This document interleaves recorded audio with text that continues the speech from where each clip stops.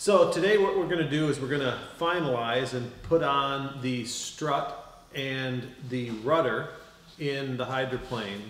And we thought we'd show you how to do that and also what we use to bed that kind of stuff. All the hardware we bed with Boat Life caulk. And so that's what we use, because if we ever have to take it off, we can get it off. You don't want to use 5200. That sticks a little bit too much. So yeah, let's get going.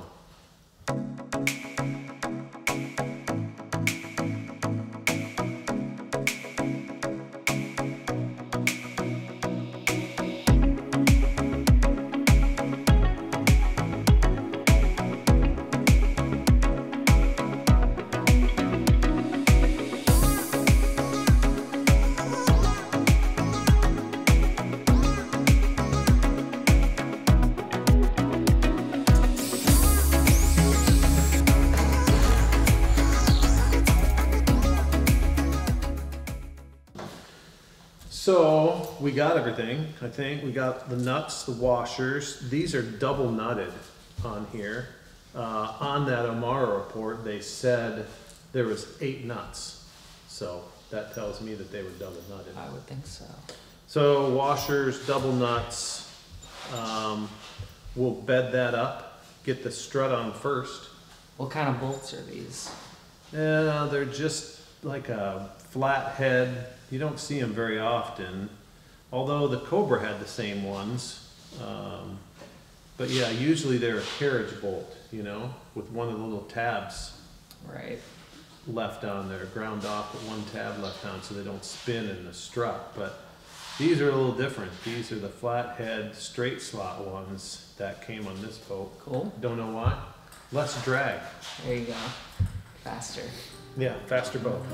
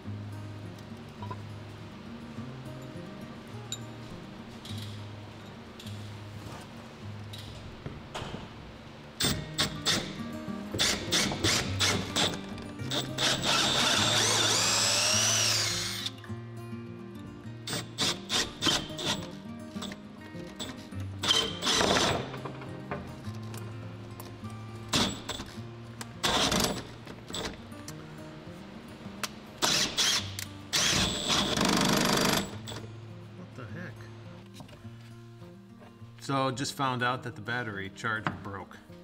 That's why the batteries are all dead.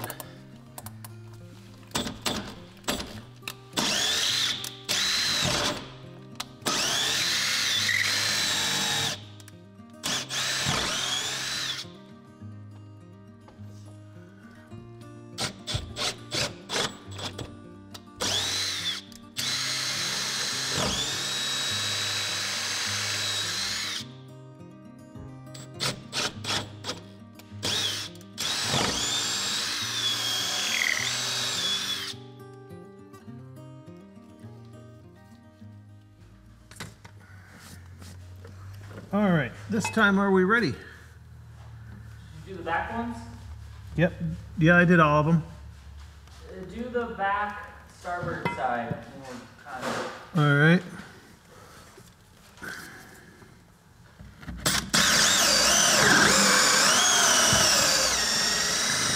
Cool. It just didn't look like it. Okay. All right, here we go.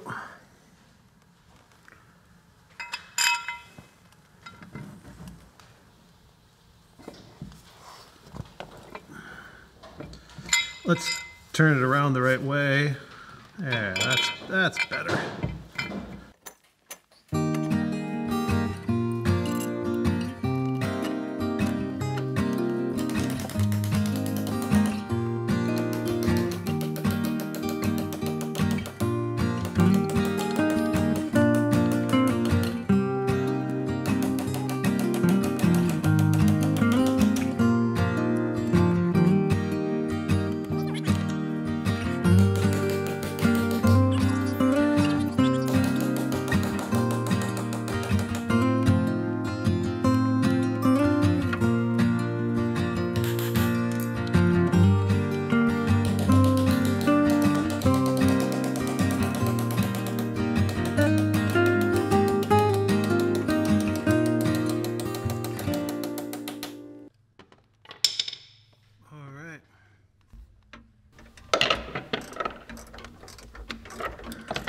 All right, so he's got them tightened in. We've double nut them, end washer inside.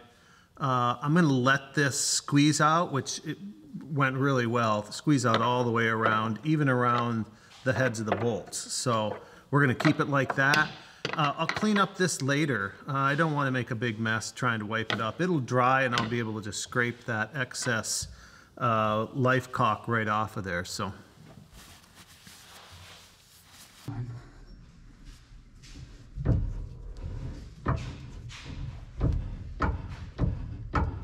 See, it's hitting there though, isn't it? That's not right.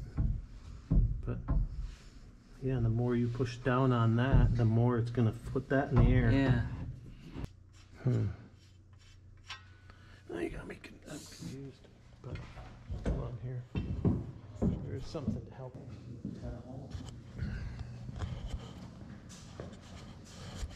So pretty interesting what we found here is that this is the old one of that down there. And what we found that we thought that might have been a hole for a shifter or something, wiring or something. Now that we're looking at it, it looks like a knot. A knot was on there and it fell out. Could be. See how drastic of an angle it is? For sure. Like a knot. So this would be your steering one, this would be your shifting one, and then the wire would go through that, any wire that needs to go through. Well, this would be also your tack. That's what that is. So tack, steering, shifter. Not supposed to be there. Do we have a hole down there at all? No. No. So we need a hole saw, Yeah, like and you'll put it right at the base of this. Yep. And that hole saw needs to be That big. okay. Could even do like a Forstner bit maybe.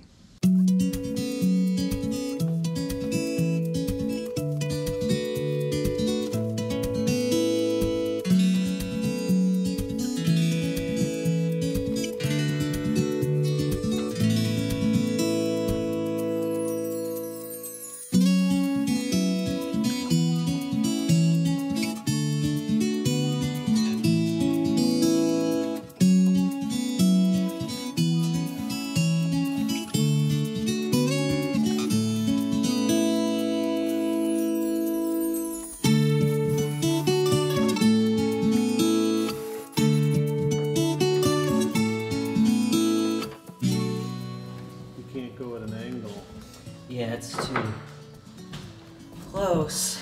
So, but I was thinking if I get the straight on shot, then it's too high. take that off. I could pop that off and it should. Unless.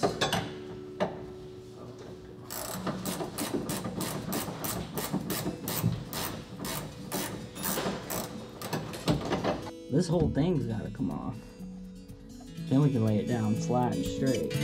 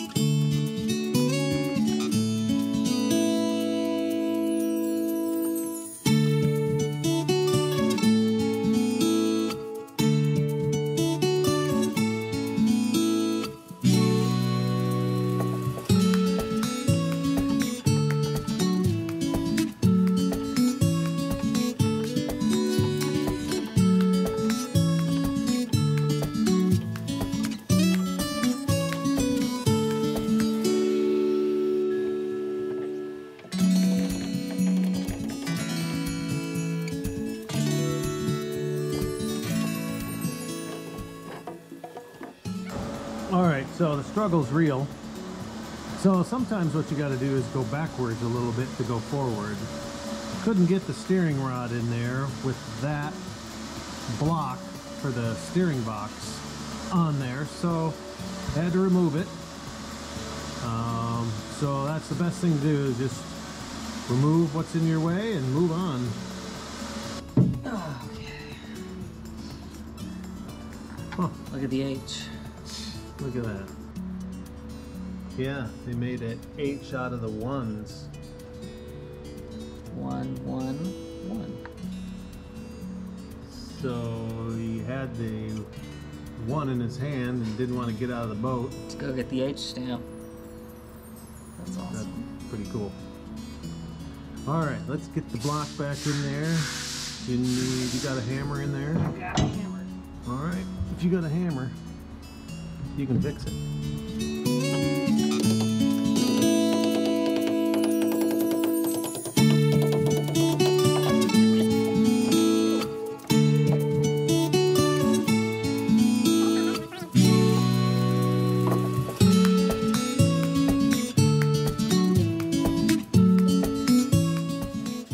Okay, where is it?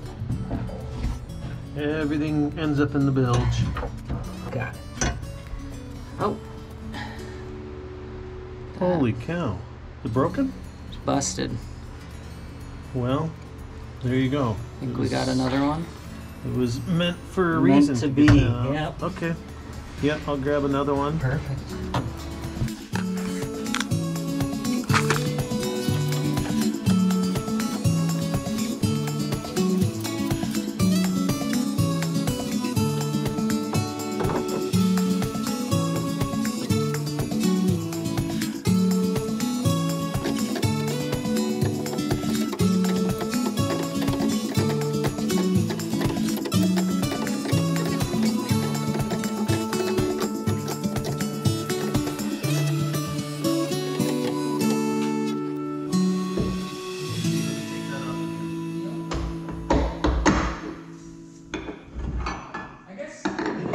It goes on top.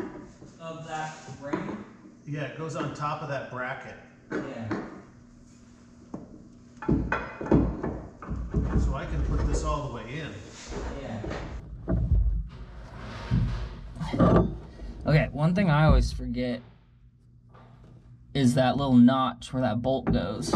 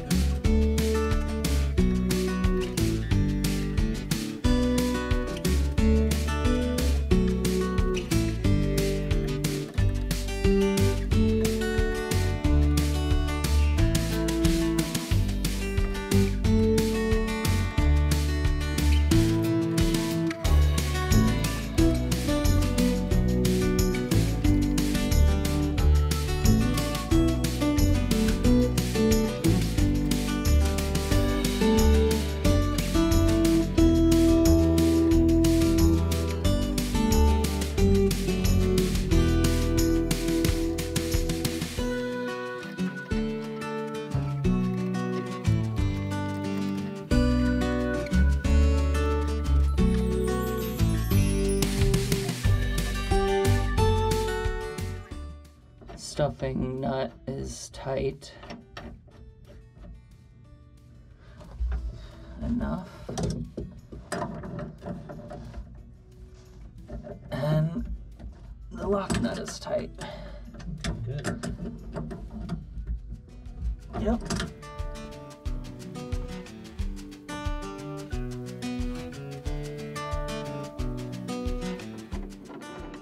So one of the things you gotta make sure on this end, also on the end for the engine, is that on one side it has threads on it.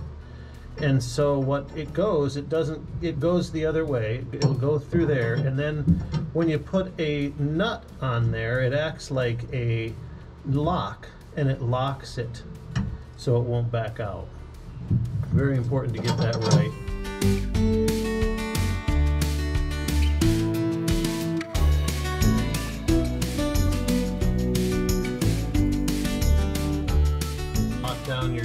nut and you're all set.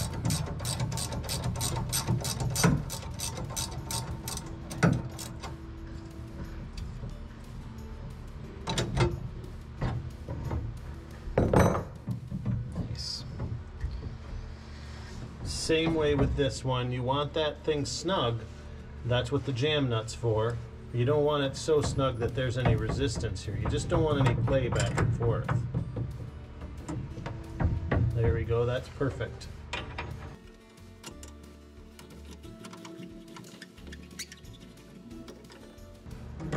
All right, shifter's in and ready. Feels good. We're ready to get the engine in now. Let's put this floorboard in, Okay. and hopefully I cut that hole out right. Hopefully. Should go like that. Sits. All right. There we go.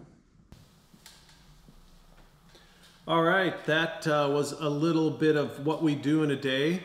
Zach and I worked through some issues with the steering rod, getting that in there, but that went okay. So we installed the strut, we installed the rudder, and then the rudder steering rod itself that hooks to the rudder, and then made connection to the steering box, and then also put the shifting rod in there and hook that up because we need that in there before we put the engine on because the engine kind of goes over the top of that. Stay tuned for that. That's going to be happening. We'll probably get the engine in about maybe 2 weeks. So we're just going to touch it up and put it into the boat. So it's brand new. It's all been redone. So if you are working on your own boat and you need some supplies, there's a website that I have, and I will put the web page down in the description below. It's always down in the description below, and then also it's right down here if you're interested. And that just has a lot of materials and tools that we use around the shop. That is an affiliated link, so I make a little bit off of each of that, and so if you order through that, I greatly appreciate it. If you want to help support financially, that's the Patreon, and thank you so much to all my Patreon customers. I greatly appreciate it, and it does help put these videos out. Hit that like button, hit the subscribe button, and we will see you back here.